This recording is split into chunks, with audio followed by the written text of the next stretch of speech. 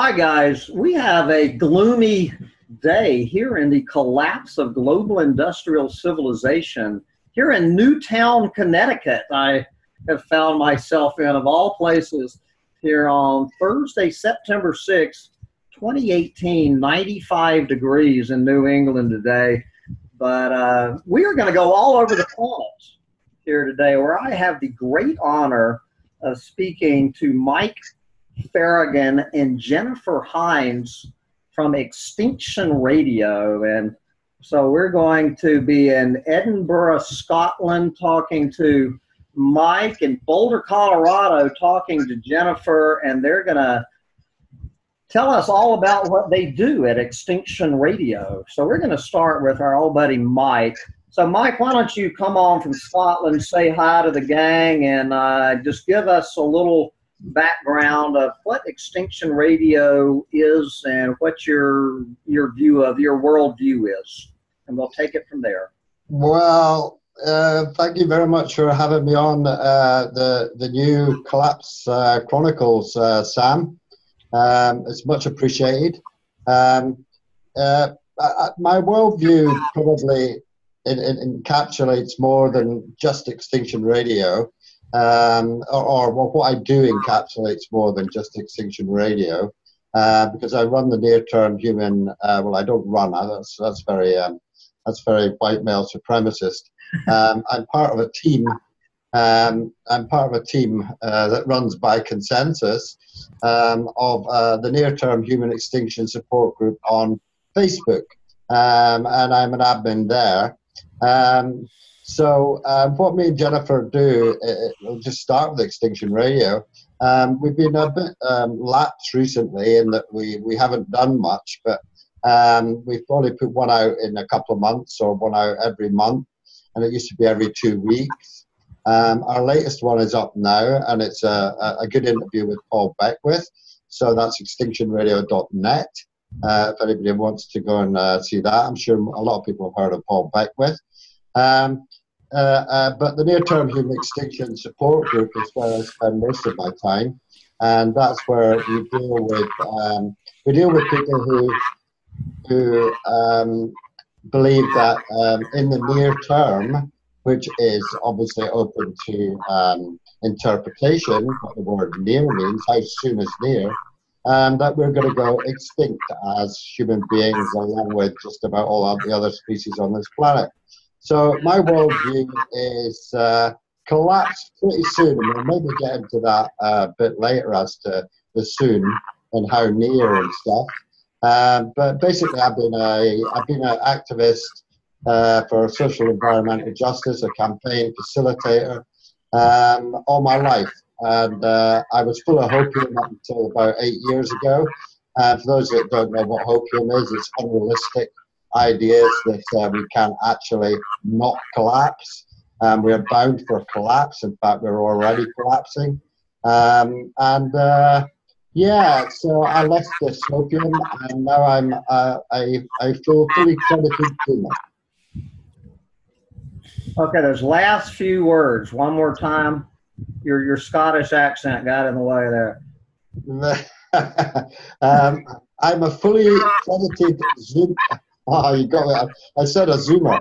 I'm a fully credited doomer. A fully accredited doomer. Okay, Mike, we're gonna come back to you, but I want to go talk to this lovely lady who I'm sure we all want to go talk to. We'll come back to you, Mike. So Jennifer Hynes from Boulder, Colorado, would you come on here to Collapse Chronicles and say hello to the folks and tell us what is a nice girl like you doing in a rabbit hole like this? How did you get here? Oh my God, you find yourself in the damnedest places sometimes. It's just not my fault, I'm here. How did you fall down? I mean, look at you. I mean, I can tell you, actually, I'm going to admit, I have been to this woman. I am her gardener, as a matter of fact. I am this woman's garden. I was planting daffodils for the end times in her beautiful backyard. You have a beautiful home. You have a nice car. You have a good job with a corporation we won't talk about. But you're living the life of if I had to pick a person, the last person, just if I didn't know this dirty secret about you, Jennifer Hynes, and just met you. It's not too dirty, believe me. Absolutely flabbergasted. How did a quote normal person such as yourself come down here into the Doomosphere? It just kind of happened. I mean, I am an intellectually curious person, but more than that, I guess at my base, like, I'm sort of a seeker. Like, I'm looking for truth, I'm looking for meaning, I'm looking for information, like a lot of us are, right?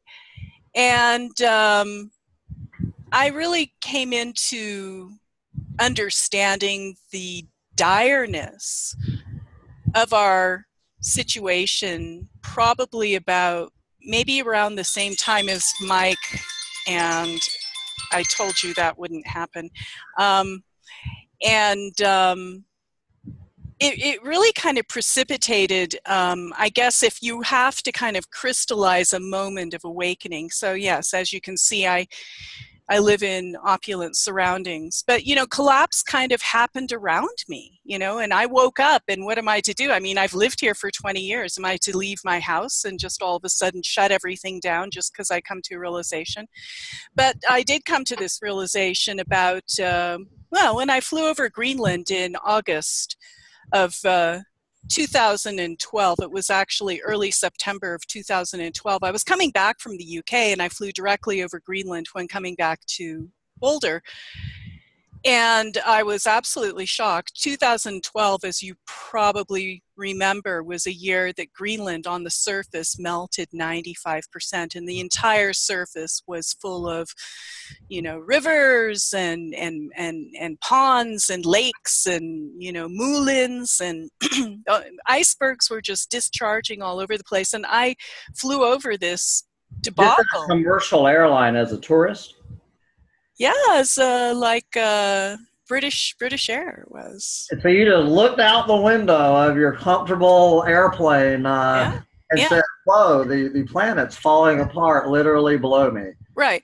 And not only did I look out, out my window, but I was the only one in the airplane that looked out my window. So you were like the guy at the Twilight Zone with a little guy on the wing tearing apart the rivets of global industrial civilization and ending up in a straight jacket for pointing this out to the rest of the people on the plane.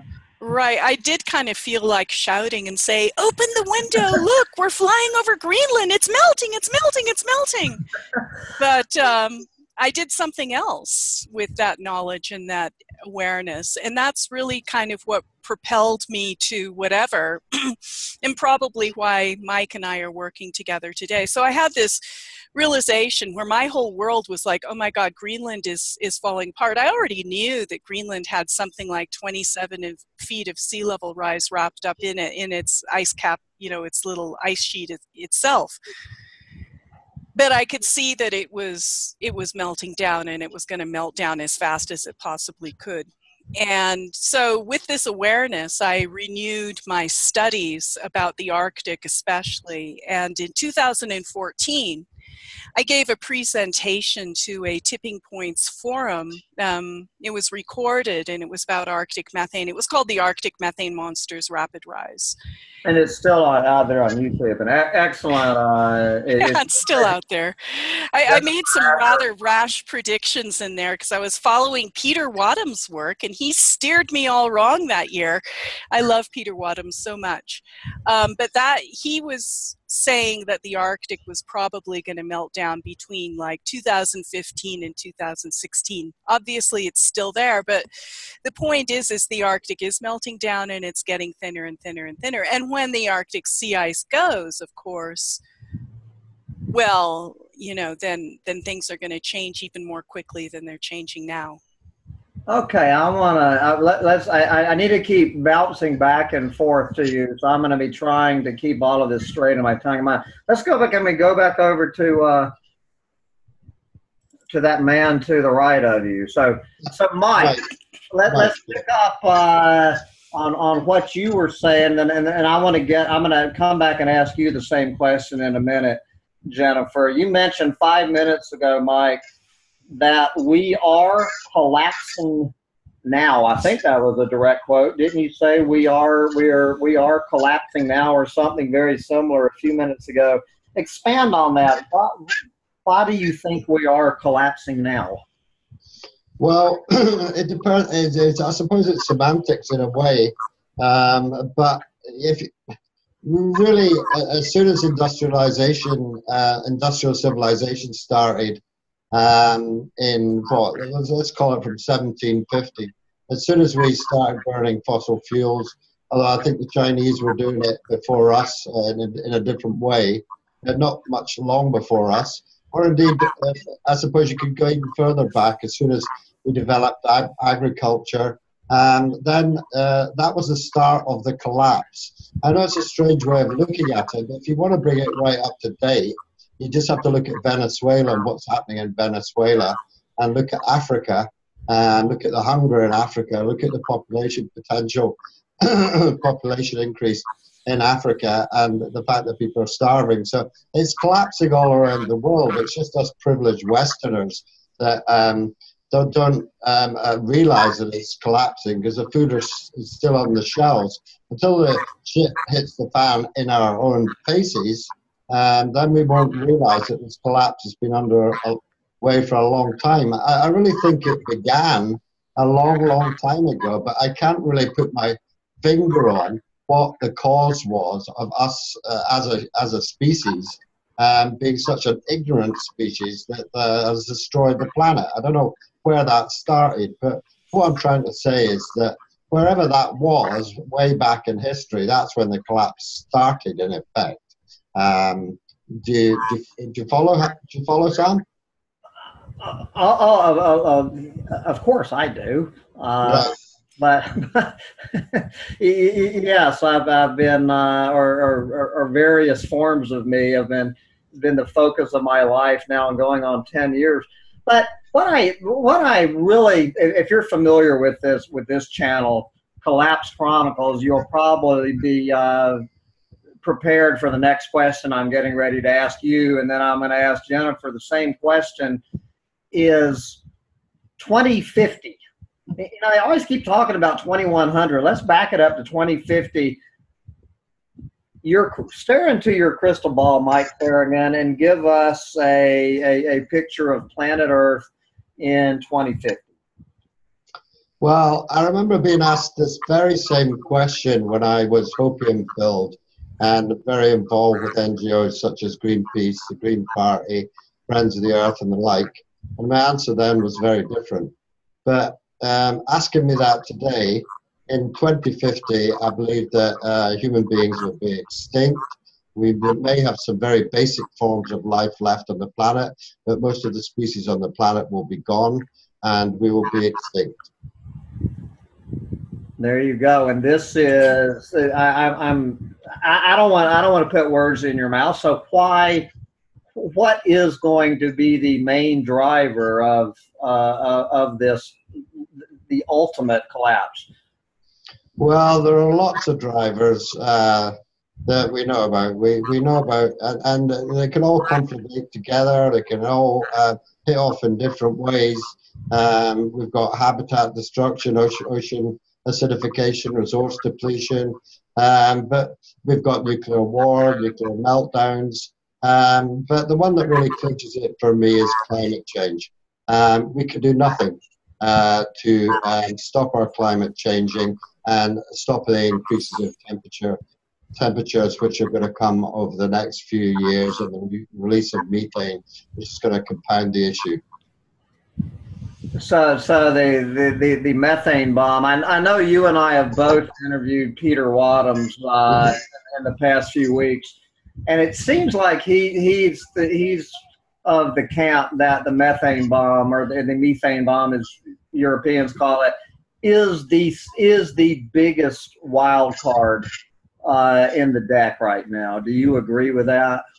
Well, it is. I actually think without the methane we'll go extinct. But just with our carbon dioxide, I'd like to say, sorry, I have to take up a little bit of your time here, Jan.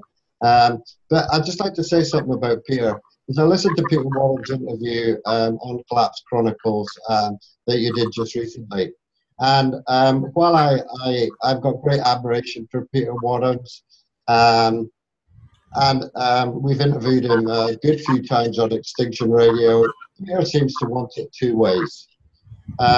Peter is investigating direct air capture of carbon at the moment. And these things are in a very early development stage, and Peter is basing all his hopes on this technology. He says on the one hand, well, he assumes that this technology is going to be available in his projections on the future, on whether we will go extinct or not. And you asked him that question. He presumes that this technology is going to be available, a bit like some of the things that the IPCC assume are going to be happening. Now, then he goes, on the other hand, to say that if it's not there, then in a few decades we will be extinct.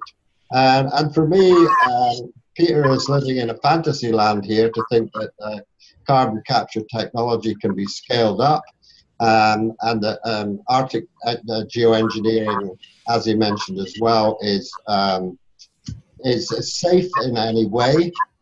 So I think you can't have it both ways.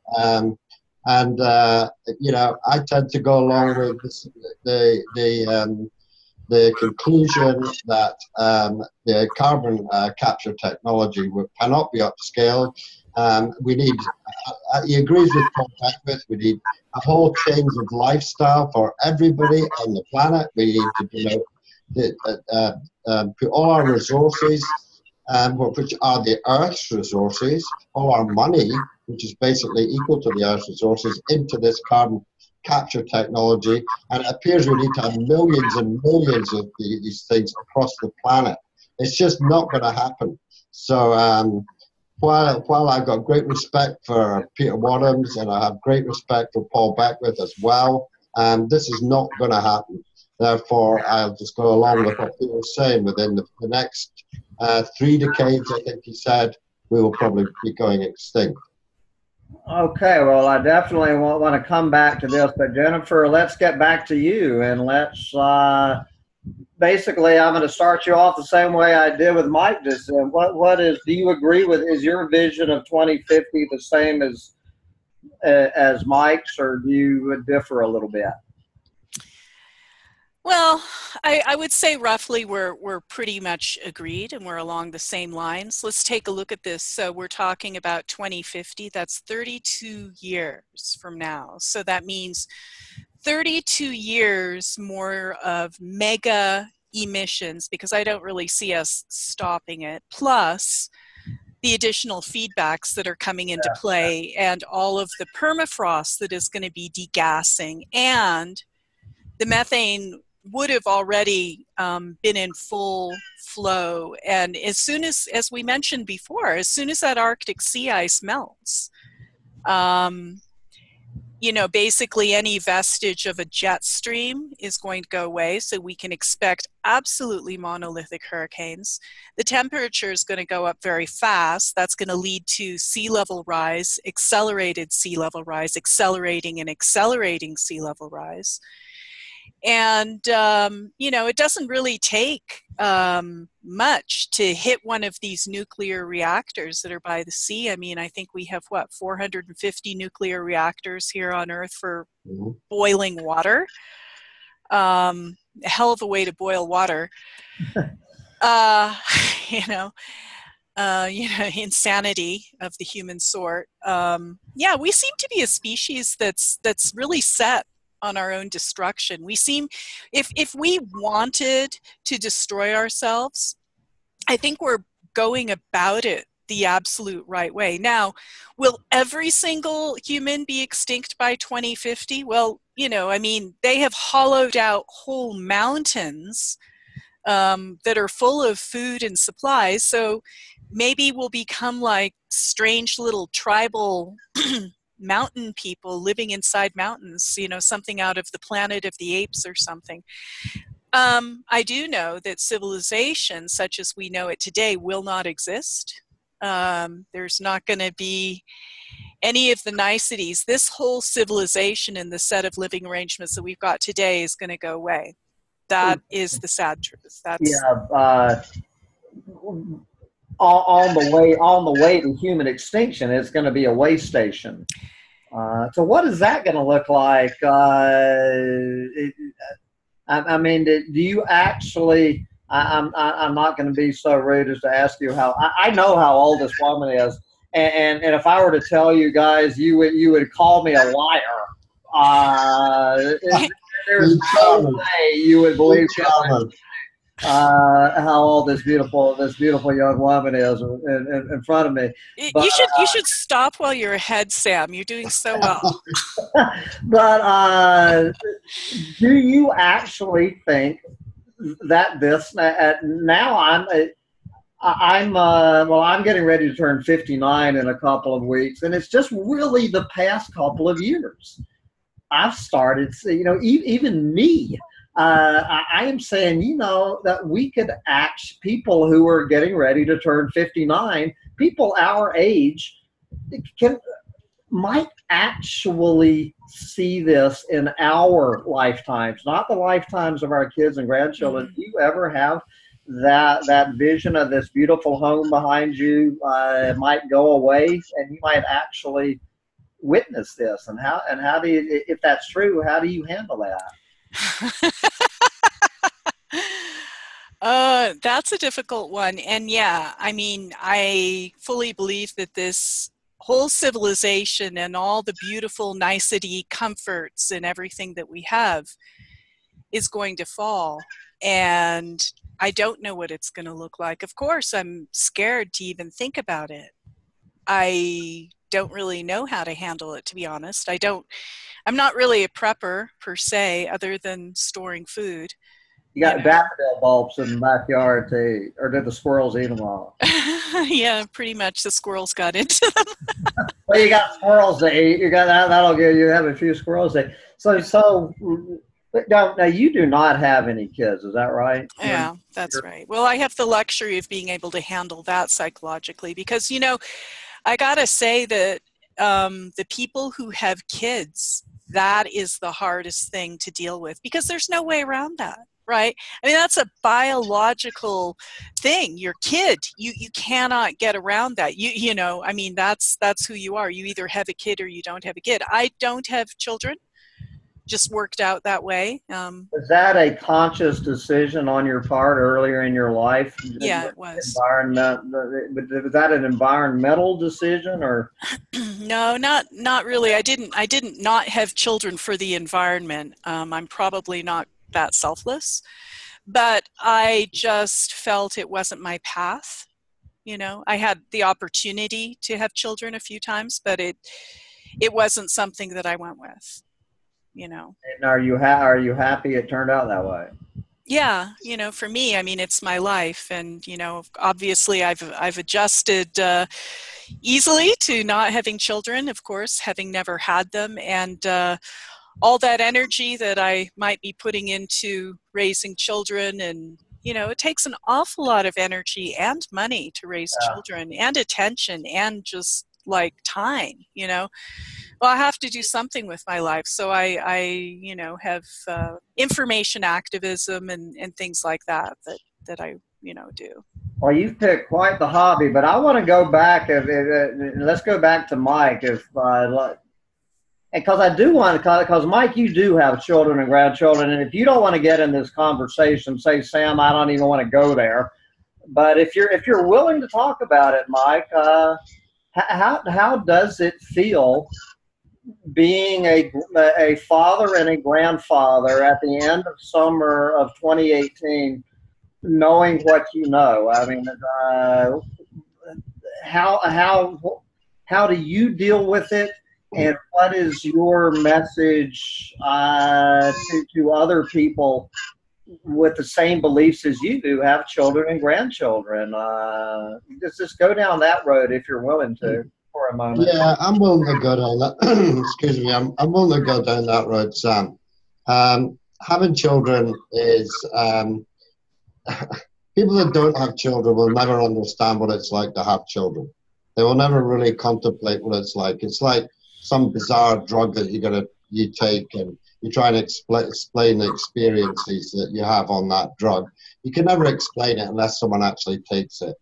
Having children changed my life completely. And you give up your own personal freedom, if you like, for a collective freedom. And that collective freedom involves your children, and it also involves your wife. And I made a decision a long time ago that I wasn't going to have children, but my wife persuaded me to have one, and we ended up having two. You know, accidents will happen. I think that's a famous song. But anyway, we ended up having two. And the joy that this has brought me in my life, and the love that I've been able to show and been shown by my children have taught me the meaning of love. And to think that in these end times, the lives are going to be cut short, and my new grandchild's life is going to be cut short, it's despairing, utterly despairing to think that, you know, my children are going to die, and die in the near term, and so is my grandchild. It's hard for me to put into words, but I'm generally, if you look at the Elizabeth Kubler-Ross grief scenario thing, then I'm generally in acceptance, but that is the one thing which I just cannot accept. And I find it very, very hard to accept. So, yeah, it's not good, Sam. I think I just called you the wrong name there. Sam, yeah, extremely difficult. And I think if you have children, you have a different perspective on life in general, and you put your children before yourself. And certainly that's what I do. That's my biggest concern, is my children and my grandchild. Now, do you actually at all? Do you even go here with your own kids? Are they part of this conversation, or this is just not? My kids have seen me as a green activist all my life, you know. So it maybe wasn't quite as hard for them to make the adjustment that I'd gone a bit strange, although they don't. One of my children is actually a member of the Near-Term Human Extinction Support Group, and she's just had my grandchild. My other child doesn't really know anything about it at all, and I really am not allowed to speak about it with them. One of them is kind of aware of it, and I think follows it behind my back a bit, but the other one is just, she's kind of aware of it, but doesn't want to go there. And exactly the same with my wife. She used to be chair of the Scottish Green Party, 15, 20 years ago. She knows that the shit is going to hit the fan, but I can't speak to any of my family about this. So your own family, I mean, are they even going to listen to this interview? No. You know, yeah. Well, same with mine. There's absolutely nobody in my family who will ever watch one minute of Collapse Prompt. They have no interest in the entire subject. So I'm assuming the Near-Term Human Extinction Group, that this is a common thing you guys talk about on your Facebook page, that people who are dealing with this in their own lives, it's kind of like a safe place to come on and talk about it. Yeah, I mean, that's the whole idea of the group. I set it up 5 years ago, Hamburg, when I realized that we were going extinct. And everybody on the page is compassionate, they're generous, and most of them say that is the only place that they can go. It is the only haven they've got where they can talk to like-minded people on a regular basis about this. And I'm really pleased that I set it up and it exists for people like you, me, or whoever they're actually able to speak to people, you know. But we do have a map, and we encourage people to set up their own groups in their own areas so they can talk to each other about it. They can form relationships of whatever sort. Yeah, but I think it's vital until, you know, the internet goes down, that people have somewhere that they can go, a refuge, and it's really a refuge for people. Yeah, I want to come back and pick up this idea of the internet going down, but I'm trying to. I have to be a little bit psychotic here, going back and forth between Scotland and Colorado, being in Connecticut. So Jennifer, if we can come back to you, and we're going to kind of switch gears here again, since I feel like I think that at least you're best known for your study and of the Arctic ice and the methane bomb and those general topics. So we're going to be hearing probably when in the next week about the Arctic ice extent and whatnot. So just do a rip on what happened to the mythical Blue Ocean event. It's on its way. It just hasn't materialized yet. Thank goodness. But not on the way this year. Not for this year. So we've got another reprieve. Every September is the low ice extent in the Arctic, and we always watch it. And that's the time that the ice is lowest after the summer melt, has gone through its cycle, and then it starts to build again after the middle of September or so. So, we'll be watching it. But probably what's most interesting to look at is the volume. The extent is interesting and somewhat indicative, but it really doesn't tell the whole story, because especially now, the Arctic Ocean is very striated with temperature, and there's a lens about 50 meters deep or so of fresh, cool water just under the ice, and that's more easily frozen because it's not salt water. But then, with the cyclones that are going on in the Arctic, that's getting mixed in again too. So that's a temporary sort of situation. But what's most notable about the Arctic is that the volume's going down significantly. And it is just a matter of time. I mean, you just look at any of these graphs. We've been showing them on Extinction Radio lately, doing slideshows with climate graphs. Very fun, quite nerdy, but important information. And I happen to love graphs. My one of my aims is make science sexy again, or something like that. I mean, science is very, very interesting, and we have a science deficit disorder here in the United States, especially. So we are making a great effort through information activism to share understanding about what's happening in the Arctic. But as soon as that Arctic sea ice goes away, honestly, and I mean, I know we just keep saying this again and again, but it's going to happen. It's going to happen in a few years. God knows exactly when. But, after that, you think that things have been changing and we've been having abrupt climate change events. Yes, we have. We've been having strong hurricanes, but I believe that after the Arctic sea ice goes, any semblance of a northern jet stream is going to go out completely. And the hurricanes and all sorts of abrupt climate change events, droughts, rainstorms, hail, all sorts of things like that are going to be unleashing themselves with greater vengeance. And I think we're looking at a very different world in the future. Okay, so this is the question that I was trying to, well, I won't say trying to back Peter Wadhams into a corner with. I mean, it was just the open-ended question. So much of the attention. I'm going to ask you the same question I asked Peter just 2 weeks ago.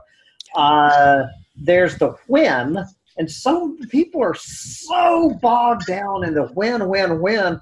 Nobody is, well, very few people are talking about the so what. I mean, obviously nobody knows until it happens. But what is so what if we have a blue ocean event? What does that mean for global industrial civilization? From the time we have the first blue ocean event, there's everything from the camp, which we don't talk about much on this channel, that humans will be extinct within 6 to 18 months of the first blue ocean event, all the way to people saying, so what? What is with your studying, obviously you have studied this a lot more than I have. What are your tea leaves telling you about what's going to happen and how quickly when we do have the mythical blue ocean event?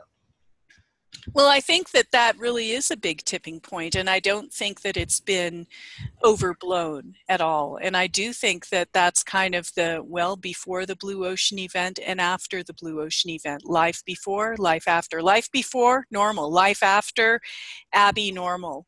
And I really think we're going to have a methane bomb, you know, and the reason is I've been looking at it, as have hundreds and hundreds and hundreds of other people, and we already see in the Yamal Peninsula, you know, these methane blowholes coming up, right? We see that coming up out of the permafrost, and that just shows you when methane explodes, it comes out with great force. And if it can't find a way out, sometimes it explodes in a very dramatic fashion, as it does up in the Yamal Peninsula with methane blowholes. But, you know, methane, it shouldn't be underestimated. It's not a very long-lived greenhouse gas, but it is really, really potent. And there's just so much of it. And the amount to double the atmospheric burden of methane, it's going to happen, you know. So what does that mean, to double the atmospheric load of methane? It means that we could have up to, and don't quote me on this amount, but it's going to get hotter. I mean, it could go up a degree or something like that. That doesn't sound like a lot. I'm talking centigrade. But, you know, if it goes up suddenly a degree centigrade, then, you know, I mean, it puts everything into disarray, and it's actually going to encourage the rest of the methane in the permafrost in the East Siberian Sea to come out, because it's either frozen or not frozen, and that's the tipping point right there. Right now it's like locked. Most of it is just still locked in these ice cages. You know, once those ice cages dissolve, you know, the whole thing is just going to outgas into the atmosphere. Very little is actually going to be absorbed into the Arctic Ocean itself, because the water column up in the East Siberian Arctic shelf is very, very shallow. So it's only got like 60 meters of water to go through. There won't be any ice, but the water itself, like the depth of the water there, the land is quite flat, and that's where all the methane deposits are. So, you know, once we have a blue ocean event, the Arctic Ocean is going to get warm, and all the energy that is going into melting the ice right now, it's going to go into warming the Arctic Ocean. You know, the Arctic Ocean has been able to stay right around 0 degrees centigrade because of its ice cover. But, you know, when that ice cover goes away, it's just like when you have a drink of iced tea or something like that, right? It's going to happen. So it doesn't look good. It looks actually very, very bleak indeed, because once this methane just starts outgassing and outgassing from the permafrost and from the Arctic Ocean itself, and other places in the world too, but we're really looking at the Arctic, there's more than enough heat going into the atmosphere to, you know, trigger some sort of other chain reactions that we haven't probably figured out yet. But I know for sure it's going to cause much bigger and more lethal hurricanes. So we've already seen what happens, you know, with these hurricanes we've been having the last couple of years. And even just look what happened to Japan the other day, you know, and it just got nicked. It could have gotten, you know, hit much worse by that typhoon that hit it the other day. But, you know, we're not looking at a good future. And I don't expect it to be acknowledged by the press at large. I think it's too big of a thing to acknowledge. I don't think they would be allowed to really acknowledge that, you know, we're on a path to extinction. It's not allowed in the. Are you now? I know a lot of people are talking about the effects on the global food supply, that with this sudden burst of heat, Yeah. that I mean, in one summer, I mean, are you of that school of thought that it will be the just our ability to feed itself is going to feed ourselves is going to be one of the big knock-on effects of the blue ocean event? Are you? Mm-hmm. Absolutely. I mean, I've been seeing that for years. I think food insecurity is one of the biggest issues that we're going to face. And as soon as we have a couple of good famines, you can believe the fear is going to set in. And, you know, at some point, the realization is going to dawn on the masses, on the public at large, that we are on a bad trajectory and it's not going to get any better. And at some point, I believe that the reality of our situation is going to set in. Right now, it's still hidden, but I don't think for, you know, really that much longer. But, you know, it doesn't take much to get crops to fail. Already, this year in the Soviet Union, the wheat crop was really, really scaled back due to drought. And of course, look what drought can do. Look what happened in Syria, right? They had a couple of good years of drought, and all of a sudden they've got like the Syrian conflict, which has been an absolute humanitarian disaster. So food leads to political strife, leads to war, leads to madness. So, you know, some people say, well, we better scurry back from the cliff. Well, I disagree with that. I think we are off the cliff, and I don't think that we can easily scramble back to safety at this point. This is too big. It is got a lot of energy behind it. It's already well underway. And you know, at this point, we are witnesses to the greatest catastrophe and the greatest extinction also, by the way, to ever befall this earth. This sixth extinction that we're currently engaged in right now, is going to make the Permian mass extinction pale in comparison, because we are emitting vast amounts of carbon stores so much faster than ever happened in the Permian mass extinction. This thing has quite a kick. And the thing about climate, it's from our human perspective, it's a slow mover. But in fact, this thing is happening from lightning speed from a geologic standpoint. Yes, it is. Well, Mike, let's go back to you. I want to pick up on a comment that you kind of closed your last section with about when the internet goes down. I mean, I'm kind of getting us out of climate change here. I have made the point before that when people ask me, how are we going to know that the end is nigh?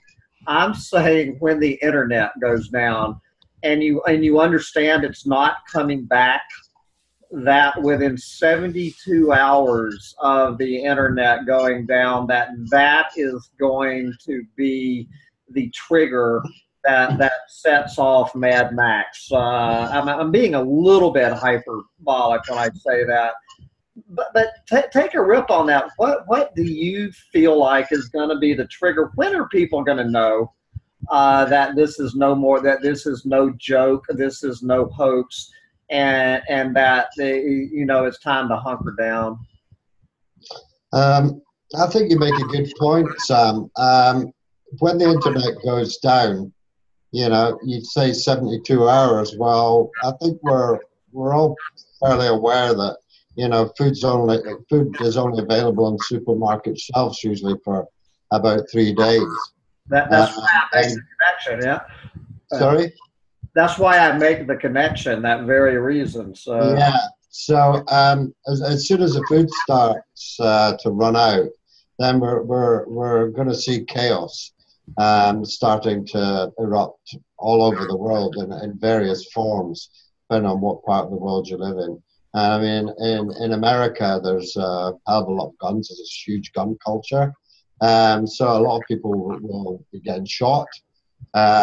In other parts of the world where there isn't a gun culture, we'll find things are probably a lot nastier because we won't go out as quickly as a gunshot wound. It'll be knives and dogs and gangs and things, which make life rather nasty for us. But obviously, your Collapse Chronicles is going to collapse.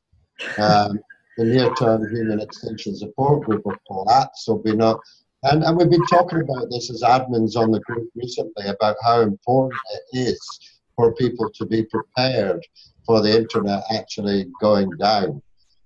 Because when it goes down, there's going to be no refuge of any support groups on the internet anymore. There's going to be nothing. And it's not just that it's going down, it's that we're also addicted to it as being part of our lives endlessly. You see the endless mobile phone addiction. Everybody has their phones in their hands. Everybody's on Facebook all the time. I am as well, So, but I'd like, if you don't mind, just to go back to a couple of earlier points I didn't get a chance to comment on. We get Peter Wadhams and Sam Carana. Let's take a couple of extremes here. We've got, and we've also got other commentators who are going on about the Blue Ocean event. Some of them are being alarmist, very alarmist, and this kind of alarmism can affect people very badly. They have to plan their lives around this alarmism, although they don't see it as alarmism. But there have been Blue Ocean events predicted. It was one of Peter Wadham's biggest mistakes to predict a Blue Ocean event. And there are other commentators as well who have predicted them last year, or predicted them this year. They predicted the collapse of civilization. It's already meant to be happening in a different way to what I was saying. I mean, a major collapse of the whole of civilization. And we have the opposite of Peter Wadham saying that we're at 0.9 degrees Celsius at the moment above the pre-industrial average, pre-industrial norm, or whatever, pre-industrial times. And we have Sam Carana saying we're at 1.7. Now, there's a big gap in those conclusions about where we are today. And I'd just like to bring up Corey Morningstar's article as well. If people want to look it up, I can't at this moment remember where it is, but I'll maybe get in touch with you to send you a link. But how these 1 degree, 1.5, 2 degree centigrade measures were arrived at, they were actually arrived at by economists. They weren't arrived at by environmentalists or climate change scientists. They were arrived at by economists. So things like the Paris Climate Agreement and the IPCC predictions are all based on false premises. In that they conclude that this will happen by then when it's 1.5 degrees, but it's 2 degrees centigrade. I think, Peter Wadham has called the near-term human extinction movement, he called it, and I don't see us moving anywhere for the time being, but he's called it the movement as being very alarmist, or extremely alarmist, because he was called alarmist in The Guardian recently. I find it just to get onto the Blue Ocean event, is that if there's a 50 gigaton burp of methane in the Arctic, then Peter Wadham says it's going to be 3 to 5 years before that really kicks in and we feel the effects of it. Now, whether that be right or not, I don't know, but I just get the feeling that Peter Wadham is not looking out the window, and he's not looking at the extreme, all the records that have been broken all over the world this year in terms of flooding, in terms of heat records, in terms of crop failures, in terms of, Peter is concentrated on carbon capture machines and promoting his book, Farewell to Ice. Well, fair enough, but, for me, a lot more of our concentration should be in supporting each other in these end times. And, to call the near-term human extinction movement more alarmist than he is, well, as I said before, he can't have it both ways. And, what about Sam Carana? What about Sam Crana? You know, a lot of people take their information from Sam Crana, and they have presentations, and it's all Sam Crana's information that they use. Now, you know, how come he says it's 1.75 degrees and Peter Warren says it's 0.9 degrees? Well, what is it? 0.9, but I don't think 0. that Peter's going as far back. I would have to re-listen to the interview I just had with him. I didn't want to get into a debate with the man. You know, these interviews are not debates. If anyone wants to hear my opinion, there's other places on the internet to hear me blather on, me bloviate about my opinions. The purpose of this channel is to get other voices, and which is exactly for sure. And I see good Lord, I thought we had been talking about 20 minutes. We are 51 minutes into this. So Mike, I'm going to finish up with you now, and the way I finish up with everyone, and then we're going to come back and finish up with Jennifer. So my parting question to you, as it is to every one of my guests, and so you get an extra 60 seconds to think of your answer to this question, Jennifer. And that is, you're not talking to Sam Mitchell from Collapse Chronicles. You're actually talking to the mainstream media, and you have a 60-second soundbite to give the Mike Ferrigan message to the planet here in the waning days of the summer of 2018. What would that 60 seconds sound like? Starting now. Starting now. Well, it might be very silent, Sam. Because I don't know if I would want to give a message to the mainstream media, because ignorance is going to have to be bliss for most of the people on this planet. Without support, I wouldn't give the message out of near-term human extinction on the mainstream media. That's all I want to say. Okay, well that is fair enough, but Mike Ferrigan, I want to once again thank you very much for your hard, thankless work down here in the Doomosphere. There's a few of us out here who really appreciate it, brother. And to the best of our ability, we've got your back from. All we've got is each other from here on out, and we appreciate you being one of the soldiers in the trenches. And I hope we get a chance, as I'm sure we will, to talk again in the future. So I'm going. Well, thank you. Thanks for having me on, Hamburn. And I think me and Jennifer, who that guy Hamburn is you just mentioned. You've done that twice now. You've got. Yeah, sorry. Other people have made that. I got to find out who the hell you guys are talking about, because I haven't. Yeah, well, thanks for having me on, Sam. And I think me and Jennifer will get our own back by inviting you on Extinction Radio and finding all about what Sam thinks about these things, and give you 60 seconds to sum it up at the end.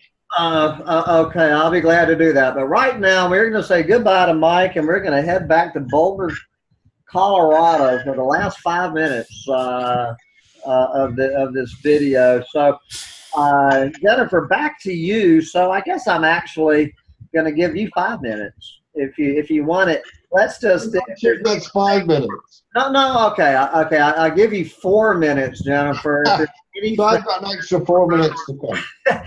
4 minutes, Jennifer. If there's anything that I just haven't talked about that you've been biting your tongue, going, when is this idiot going to ask me about it? Go ahead and talk about that now, and then when you finish with that, give us your 60-second recap. Well, I guess the main thing I want to say is, it's good for us, those of us who have woken up to the climate crisis, to kind of keep things in perspective. I mean, there's not much we can do about this thing, right? It's going to happen. But I think that we are witnesses, right? We're witnesses to a unique period in history. It hasn't happened before. and it's probably not going to happen again. So this is a once in a lifetime, once in a planet. This is we're in the middle. So I mean, it's kind of a unique time to be alive. So I mean, there's of course the panic side, right? Oh God, what are we going to do? We're mortal, we're going to die. Well, we were going to die anyway. It just might be more unpleasant. But I think it's good for us to appreciate the uniqueness of the time. It's a horrible time, really. It's a horrible time to be living. I mean, we're living in a time of, we're just like that train that's come left off the tracks and it's kind of, mid-flight. And if we have the wherewithal to wake up during mid-flight and see what's going on, might be an interesting ride down. I think ultimately we are going on a ride down. Yeah, there's no way. It's got too much force behind it. But during this ride down, maybe we can love a little bit more, be a little bit more conscious, be a little bit more compassionate. This is a time for compassion. There's a lot of need for compassion right now. People are going to be needing a lot of support. Maybe you don't need support today, but maybe this person over here does, So this is a time to witness it, to come together, to speak truth.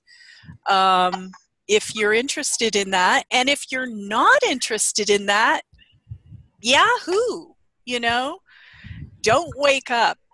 And I think that's probably, if you haven't woken up yet, then there's still time to just like turn around and, go do something completely mindless and forget about all of this. But, for those of us that have woken up, this is a time of reflection. It's a time of recapitulation. It's a time of awareness. It's a time of anger. I have to say, it's a time of mourning and anger. It's many, many different things. But most of all, it's a time for being awake. So that's kind of what I have to say about it. All right, I will let you. I won't pin you down to 60-second summation of that because we are 57 minutes into it, and my camera is giving me the shut this down or we will for you. Anyway, Jennifer Hynes and Mike Ferrigan, one more time, extinctionradio.net, the near-term human extinction support group on Facebook, and we have a YouTube channel. We need to get the subscriber base of their YouTube channel on. So I hope you're absolutely feel free to broadcast this after next Tuesday. This interview will show up on Collapse Chronicles and probably at least one other place on the internet somewhere next Tuesday. So after next Tuesday, feel free. But once again, Jennifer and Mike, both of you, from the bottom of my Sam Mitchell Collapse Chronicle heart, I want to say just thank you for your hard, thankless task, and we do appreciate it. So stick around after we finish, but I'm going to say goodbye, and so say goodbye to the tribe, and then we'll come back and chat here in a minute. All right. Bye, tribe. Be cool. Yeah, thanks, Sam. Thanks for having us on. Thanks for coming up with the idea of having us on. I hope we haven't been too miserable and too gloomy. I think Jennifer showed a bit of positivity there, which was great at the end. And thanks everybody for listening to Collapse Chronicles, and look out for Sam, who will be on Extinction Radio soon. All right. Thanks, guys. Bye, guys. Bye-bye. Bye, Sam. Bye, everyone.